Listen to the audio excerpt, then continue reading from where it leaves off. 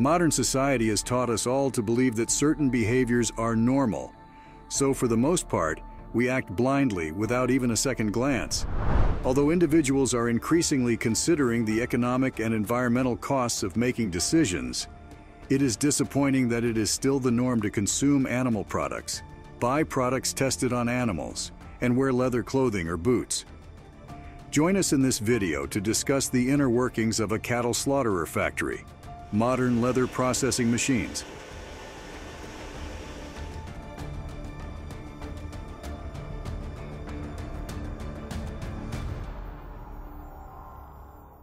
Cattle raising is the art of raising cattle for various purposes, such as meat, milk, or draft animals. Cattle raising is a vital industry worldwide and has been a vital component of agriculture for thousands of years. At least 10,000 years ago, the first cattle were domesticated, and they were raised as meat, beef and veal, dairy animals for milk and other dairy products, and draft animals, pulling carts, plows, and the like. They are also raised to produce leather, and their manure is used as a fertilizer.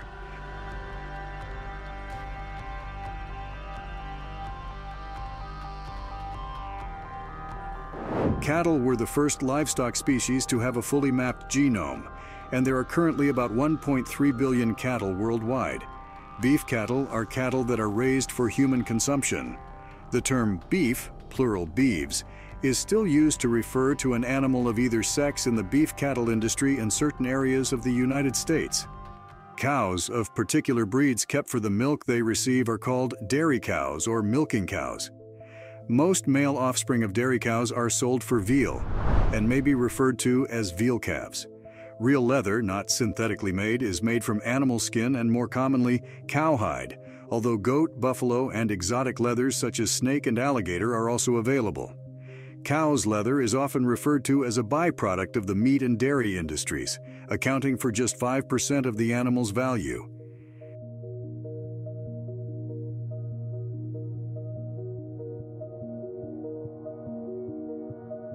Before technological advances made raising large herds possible, early humans would use the hides from animals they hunted for meat. According to studies, 65% of leather comes from cows, 15% from sheep, 11% from pigs, and 9% from goats. Leather makes up less than 0.2% of all other animals.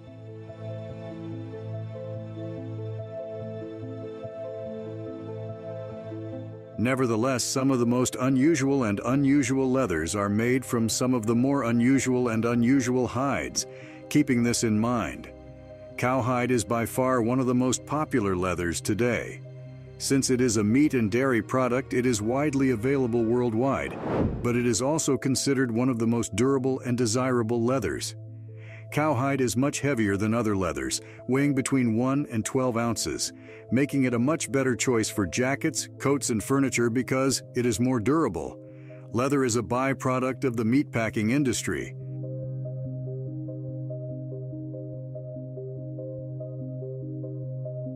On many hides, especially full-grain hides, you will see some small scars that the animal accumulates over time.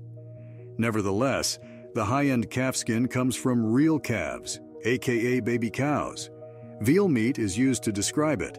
For their entire short life, they are chained to the ground and overfed with fatty foods. This allows the animal to be more tender and prevents it from scalding its skin, lowering the value of its hide. There are also slunk skins, which refer to stillborn/miscarried/aborted fetuses, and are heavenly soft but also ridiculously expensive. And fallen skins that come from animals that die of natural causes, but are virtually impossible to obtain. Even though cow leather is a byproduct, a great many other animals, pythons, alligators, lizards, stingrays, etc., are factory farmed solely for their skins, and a great many other animals are hunted, often by people who are not conservative or ignorant of conservation. After reviewing the breeds commonly used for leather production and the criteria for selecting animals for leather, there are standards to ensure the welfare of the animals when transporting them to the slaughterhouse. Therefore, what are the logistics of transporting cattle from the farm to processing facilities?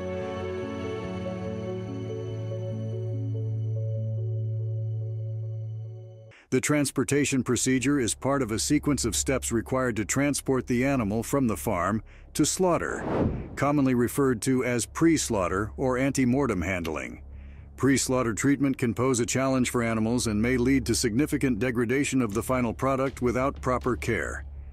The need for transportation of food animals is most prevalent in commercial agriculture, but to a lesser degree in the rural or subsistence sector. These animals must be relocated for a variety of reasons, including marketing, slaughter, restocking, from drought zones to better grazing and change of ownership.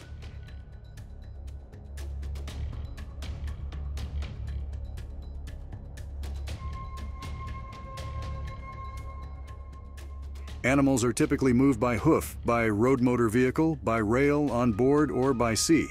The bulk of livestock in developing countries is mainly transported by foot, by sea, and rail. Historically, livestock has been transported by foot, but livestock transportation by road and rail vehicles has surpassed this with increasing urbanization of the population and commercialization of animal production.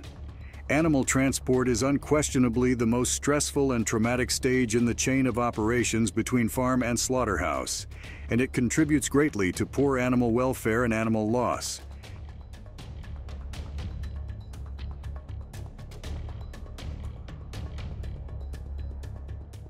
Before transport, animals should be housed in appropriate conditions with easy access to potable water and protection from the elements. Well-planned and carefully maintained facilities are essential to facilitate mobility and prevent animal and stock handlers' injuries. Since transport is a stressful process for animals, transport times and journey lengths should be kept to a minimum, and meat animals should be slaughtered as close to where they were sourced as possible. Animals should be hydrated at regular intervals throughout the journey, as well as, if necessary, fed. There are no specific journey times for each species that are suitable.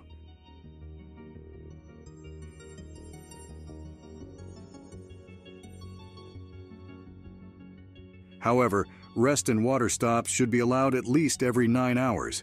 For young animals, this period may need to be extended. Animals should be fed appropriate and sufficient food at least twice a day, with enough time to digest it before the journey is completed. Animals that are particularly vulnerable to heat stress, such as pigs, should be transported at night or in the cooler parts of the day in very hot conditions.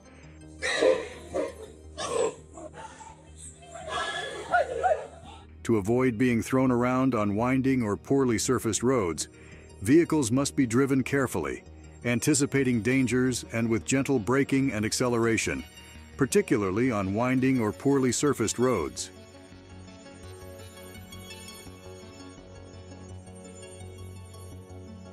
Many of the cows that have died before they reach the slaughterhouse are too sick or injured to walk.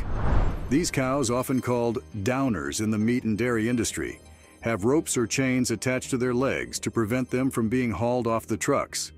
Many of the animals that arrive at the slaughterhouse healthy enough to walk are afraid and don't want to leave the truck, so they are thrown into the truck with electric prods or chains. Cows are then forced through a chute and shot in the head with a captive bolt rifle designed to stun them. However, due to the rapid pace of the assembly line and the lack of preparation for many workers, this method often falls short of rendering the animals insensible to pain. After exploring the cattle's journey from the farm to the facility, it's important to delve into the slaughterhouse experience. How are the processing lines structured for separating hides from meat?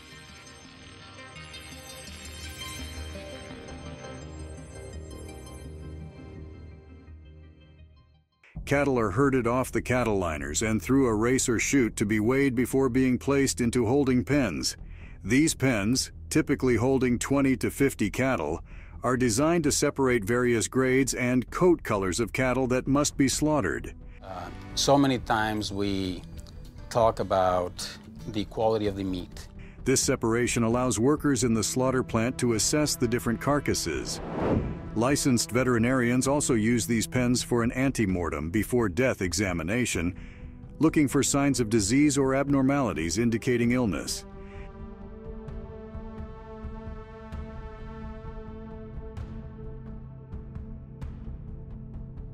A metal ear tag is attached to facilitate a special post-mortem examination if any such issues are discovered. If conclusive evidence suggests that the animal is unsuitable for human consumption during the ante-mortem examination, it is condemned, and no post-mortem examination is necessary.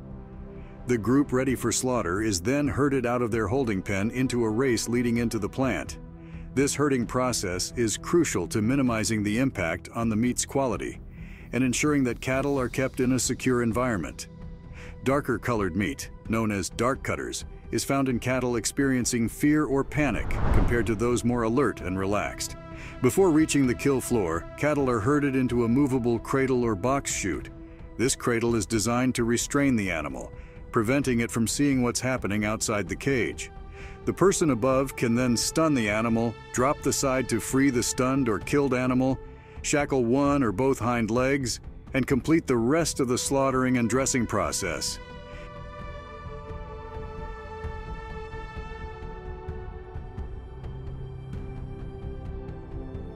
The box chute is open above with high sides preventing the animal from seeing over, even if it tries to raise its head.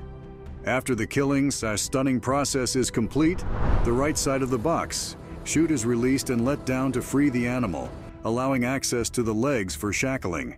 The box stall is equipped with a solid-sided gate at the rear to prevent cattle behind from seeing what is happening in front. This ensures they remain calm and peaceful.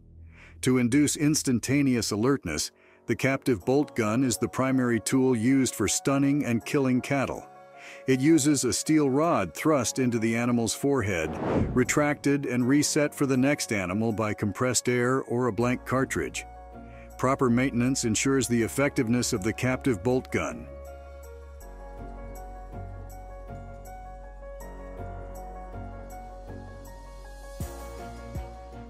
Carbon dioxide is used to kill vegetable calves, and after rendering cattle senseless, they are released from restraint. The cradle's side panel drops down to allow access to the animal's legs. Chains shackled to hind legs are attached to a hook in the conveyor system, lifting the stunned bovine to the next stage, where it is bled out, skinned, gutted, and halved. Sticking and bleeding out involves using a sharp knife to cut the animal's throat, allowing blood to flow out. Depending on the slaughter plant's requirements, the cut can be made perpendicular or parallel to the neck. Bleeding out is done before dressing to prevent blood from coagulating and affecting meat quality.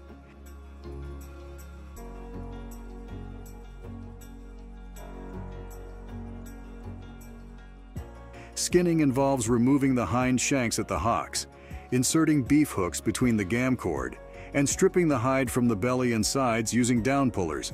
This process enhances skinning effectiveness and yields head meat/cheek meat. The head and limbs are removed after taking off the hide entirely.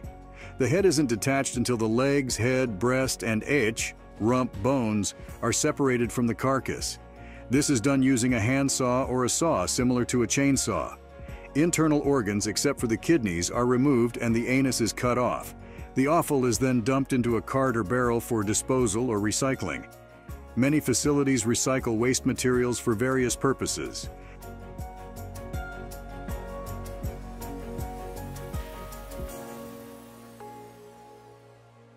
A post-mortem examination was carried out. At this stage in the slaughtering process, the carcass and viscera are examined by a federally licensed veterinarian who is employed by the FDA or CFIA. Since the head is cut from the neck, the brain and brainstem must also be examined for signs of BSE. Canada waiting on more information regarding a newly reported case of atypical BSE or mad cow disease in central Alberta. The brain, spinal column, eyes, and other organs in the United States and Canada most susceptible to BSE are discarded as SRMs or specified risk materials, SRMs. The first case of mad cow disease in the United States in 6 years. And never used in the food chain for livestock or humans.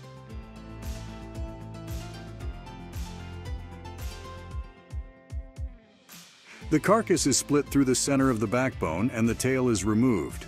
The spinal cord, classified as an SRM, is also removed during this procedure. The split carcasses are washed with cold water using a pressure washer and then dried. After slaughtering, the halves are moved to a cooler room, where they are stored at around 34 degrees Fahrenheit for a minimum of 24 hours. Carcasses are often left in the freezer for 2 to 3 weeks to allow the meat to cure before being cut up or ribbed into various beef cuts. Once the carcasses have been cured, butchering will commence. Having discussed the slaughtering process and the separation of hides and meat, what are the tanning processes and methods of transforming the hides into leather?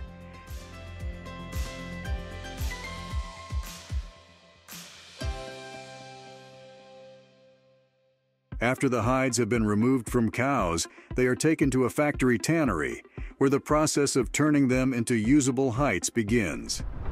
The first stage is the tanning process, which treats prepared hides or skins with chemicals to make them more durable and resistant to decay.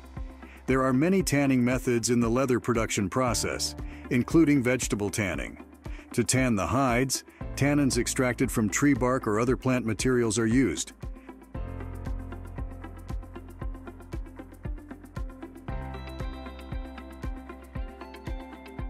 This process can take weeks or even months, resulting in leather that is rigid and has a natural, earthy color.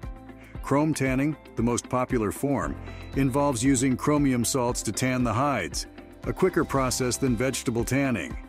Chrome tanning produces soft, supple leather with a wide variety of colors.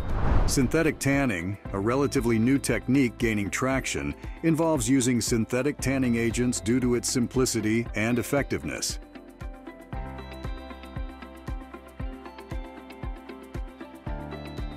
The tanning process is divided into different parts. The first stage focuses on taking raw cow hides and processing them. Then, the skin is made by weight salting. After salting, there is no longer a risk of bacterial buildup, and the skin reacts better. The skin is now ready to be removed, with unwanted elements removed using hair rollers, giving it the appearance of real leather. Next is the sorting and cropping process, where raw hides are classified based on factors like weight and quality. Here, the leather is checked for the best quality and compliance with requirements. The tanning stage follows, focusing on turning prepared skins into usable patches. Opportunities in leather tanning value chain are diminishing as the business is facing challenges from several directions. Although there are many other tanning methods, this is the easiest and most time-saving production method.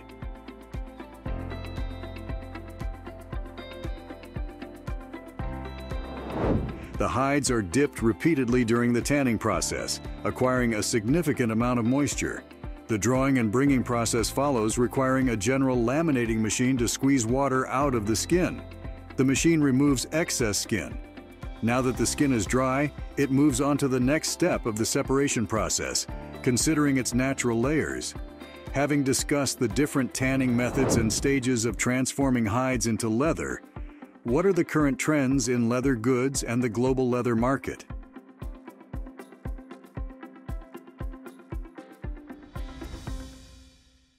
Wearing leather goods, especially a leather jacket with a designer label, will cost you more. However, if you opt for another designer creed, you can save money while still looking stylish in your unique way. Fashion is indeed dominated by runway trends, glamour, and models, but it is also determined by how you describe and present it to the world. When shopping for leather jackets, you want to focus on value-for-money jackets that enhance your appearance with refined design details. For completely custom-made jackets, some businesses now allow their customers to choose their materials and designs. Leather jackets are available in various styles and are ideally suited to different occupations and lifestyles. It's made a fashion statement by being just the jacket for chilly winters. Leather bikers or motorcycle jackets are among the common leather jackets sold today, as well as exclusive leather gear for racers and motorists.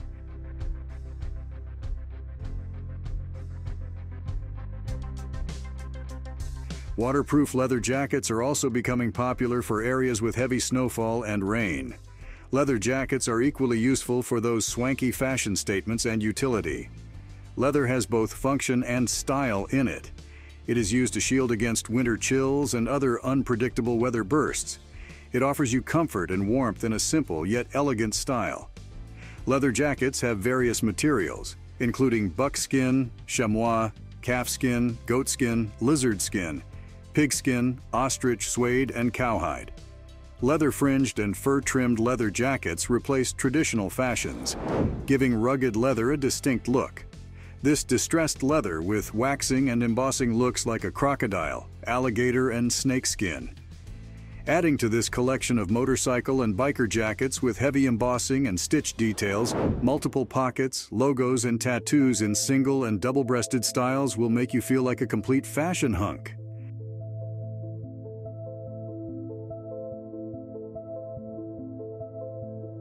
Leather jackets have distinctive collar styles, button or zipper closure details, and some elegant stitch finishes and ornamental hardware details. The number of button closures can vary from style to style. Also, zipper closures, cuff zip closures, and length greatly affect the type of leather jacket you wear. Your jacket can be either hip length or waist length. It can be in the form of a trench coat or a collarless jacket for that very casual look. Leather jackets should be crispy in a notch collar front with a button-up closure. With many zipper pockets, racer jackets look chic. This is one of my favorite jackets that I have in my closet. This is classified as one of their biker jackets. You have the smooth leather, that joint feel like butter. I think that's what they call it at All Saints, butter leather. Feel like. While flap pockets give a leather jacket a formal feel. Black and brown are the hot colors for leather jackets this season, with different shades in each.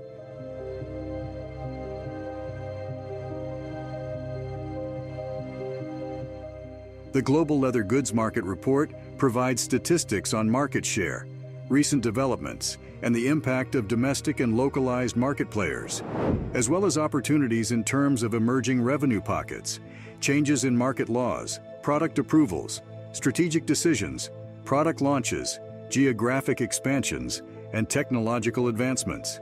In the forecast period of 2023 to 2030, the global leather goods industry is expected to grow significantly. According to DataBridge Market Research, the market is expected to grow at a CAGR of 6.7% from 2023 to 2030 and reach USD $699,906.77 million by 2030.